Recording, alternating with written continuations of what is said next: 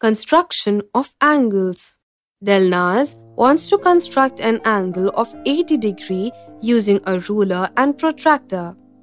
First, she draws a ray AB with A as its end point or initial point.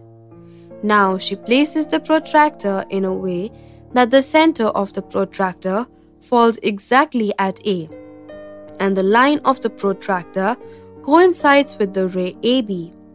Next, she selects the inner scale whose 0 degree mark is along AB.